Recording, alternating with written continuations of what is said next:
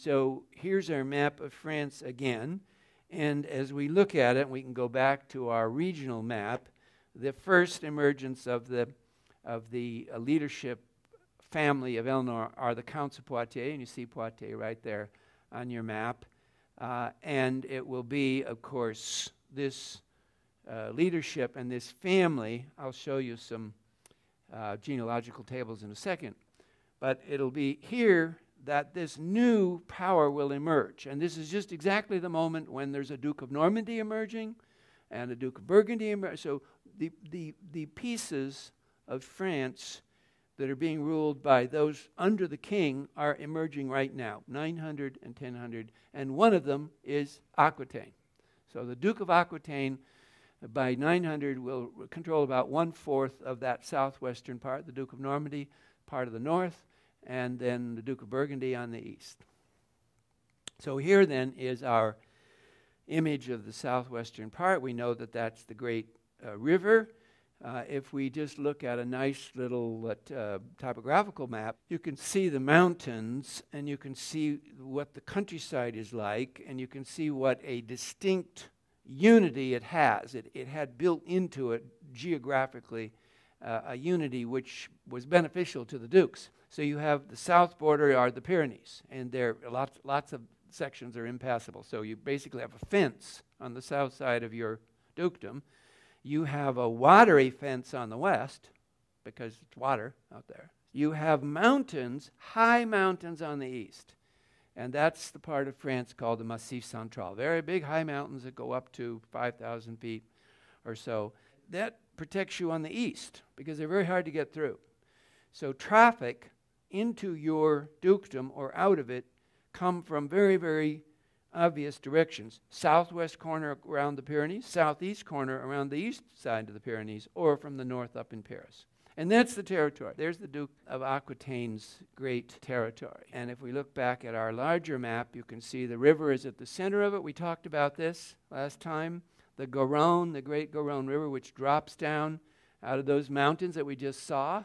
All of these rivers are feeding west out into the Atlantic. There's the main one, the Garonne, which of course will nourish all those vineyards. And we mentioned the vineyards that go back 2,000 years. They've been there since Roman times. Already the Romans had found out what a great place this was.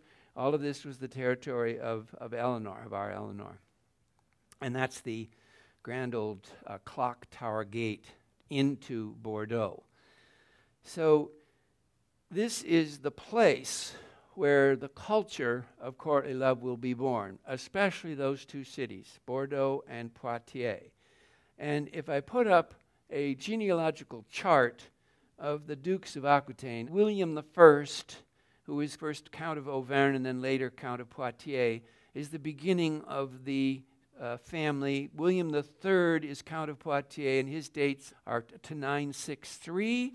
And then William IV lives to 995. William V lives into the 1000s. William VI, they were also smart, weren't they, to all be called William? I think that's a very good idea. It's such a nice name. William VI and 7th, and then if we move to the next picture, it continues into 7th, 8th. And William IX is the grandfather of Eleanor. William IX, on your picture up there, Count of Poitiers, is the grandfather of Eleanor, Count of Poitiers, and then his son will be Duke of Aquitaine, and his granddaughter will be Duchess of Aquitaine. William IX is a fascinating person in our story here tonight. Here's a very nice little picture of him. There's the wonderful dialect Aquitaine of the Southwest.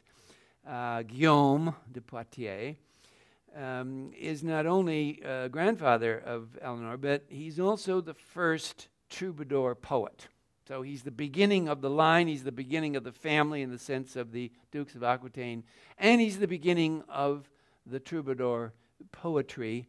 That is, he's the first person for whom we have some surviving poems that are obviously troubadour poetry, courtly love poetry.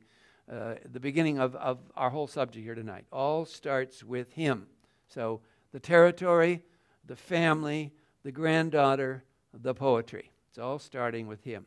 So when we investigate why it's here and what it is and how it came about, we go back to William IX. We go back to see about William IX and what it is in his life that's important and how exactly his story helps us explain the story of courtly love. Now, one of the things in his life, Aquitaine, the family, Bordeaux and Poitiers, and troubadour poetry, is also the Crusades, and we know the Crusades are very important in this story. We don't know exactly how. We don't know exactly names and exact moments and times, but we do know that this phenomena of courtly love appears in exact parallel to the Crusades, to the time zone of the Crusades. The first Crusade is 1099, and we know that the Pope who preached the Crusade, Urban II, came to Bordeaux and visited with Aquitaine, visited with William, and asked him to come on the First Crusade.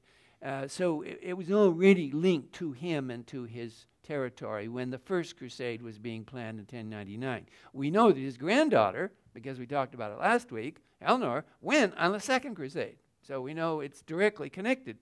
And we know that her son is the most famous crusader of all, Richard the Lionhearted, in the Third Crusade. So there's three connections to three crusades, 1099, 1147, and 1190. So we know that France, southwestern France, Eleanor and her family have a connection to the Crusades from the very beginning. So therefore, the questions in front of us tonight are, how exactly did the Crusades contribute to courtly love? And the answer are the following answers. Number one, it means that Europeans go away from Europe to far eastern lands in large numbers for the first time since the fall of Rome. So that's the first thing. So just the sheer travel story here is major. That hundreds and hundreds and hundreds, thousands of European men, mostly, almost all, but including Eleanor and her girlfriends, went on the Crusades, went to the east part of the Mediterranean, went to the Holy Land, went to the surrounding territory, and then came back. And they were gone usually 1, 2, 3 years. So very significant experience of maybe Constantinople, maybe Antioch, and the other cities. And then they came back. So that's the first thing. Just the connection, cultural connection of Europeans to the Far East and to Eastern Mediterranean cities, unlike anything that happened before. So that's the first thing. So if ideas, things, cultural ideas were going to be carried around, this would be a time it would happen. So that's the first thing. We certainly think that the phenomenon of the Crusades contributed to courtly love by virtue of carrying back to Europe ideas, one of which is surely the idea of the Cathar interpretation of religion, or now we always refer to it as the Cathar heresy. C-A-T-H-A-R, the Cathar heresy. There's a great book about this called The Perfect Heresy. It's a wonderful book. I'll send you a connection to it after our lecture tonight. So that's one of several pieces that would have been carried back to Europe by the Crusades. Now, the second thing is the social disruption that the Crusades brought about. What kind of disruption do we mean? Well, during the period of the Crusades, hundreds, thousands of important aristocratic leaders in Europe, high-level dukes, counts, barons, and other leading figures, left home for lengthy periods of time. Years. 1, 2, 3, 4, sometimes 10 years. Now, in each case, when they left, somebody had to take over and run their territory for them. And in most cases, the person they chose to take over was their wife. So this period of the Crusades is a period of extraordinary, unprecedented moving forward into roles of leadership of women unlike ever before. Ever. period. No previous example. Not Rome, not Greece, not Israel, not India, not China. 12th century Europe, particularly, because that's 3 crusades, almost the turn of the century, almost in the very middle, and almost to the very end. So 3 times for many years, maybe 10 in some cases, and then, of course, men went there before the Crusades or after the Crusades. States, important states like Aquitaine and others, would be left in the hands of the wife or mother to run. So part of the 12th century story of courtly love is a unique arrival at power, a unique moment in European history when large numbers of women, and when I say large numbers, I mean hundreds and hundreds and hundreds and hundreds, most likely thousands, but certainly hundreds and hundreds and hundreds and hundreds of important women who are duchesses or countesses or baronesses who take over and run the manor, the county, or the dukedom. And we know specific people. So, for example, one of the most interesting is Eleanor's daughter, the Duchess of Champagne. And her husband goes away to a crusade and leaves the county of Champagne in her hands, and all the champagne he left in her hands, so she could have champagne parties every morning. And she ran the place. She ran the place. And then her son went too, so a bit later, and so she took over again. So the Countess Marie of Champagne is a woman who has significant power for lengthy periods of time, and she's a good ruler, she's a successful ruler, and therefore her life and her story is a great example of a courtly love lady in charge of her state. So, the Crusades have a number of effects on Europe. Number one, intellectual books, ideas, heresies, and other things are carried home. And there's a social disruption. So that's just 2 of the possible ways in which the Crusades lead to courtly love. And William is right in the middle of it. He does go on a later crusade, and his granddaughter is very involved in it. She goes, and then great-grandson Richard, he goes. So direct members of this team, of this family, are there for the Crusades and participate in them. And we know that Eleanor went because you heard all about it last week, that she went against her husband's advice. You know, Louis said, "Oh, no, you're not coming." And she said, oui, je viens. She came and she went, and then she came back. And she went with Louis. So her story and her family's story and the story of Bordeaux and Aquitaine is directly connected to the Crusades. Her son Richard is the most famous crusader of all time.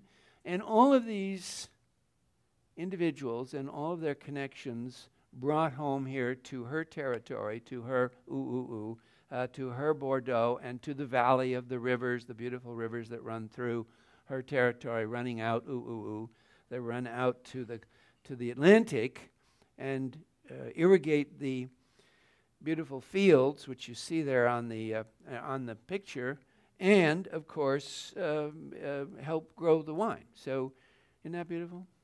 Yeah, that's Saint Etienne, that beautiful city I showed you before. So, this is the world that benefits from the family, from its longevity, from its connections back to Charlemagne, from being close to Spain, and from being involved in the Crusades, and therefore having this strong effect upon the family and the locality.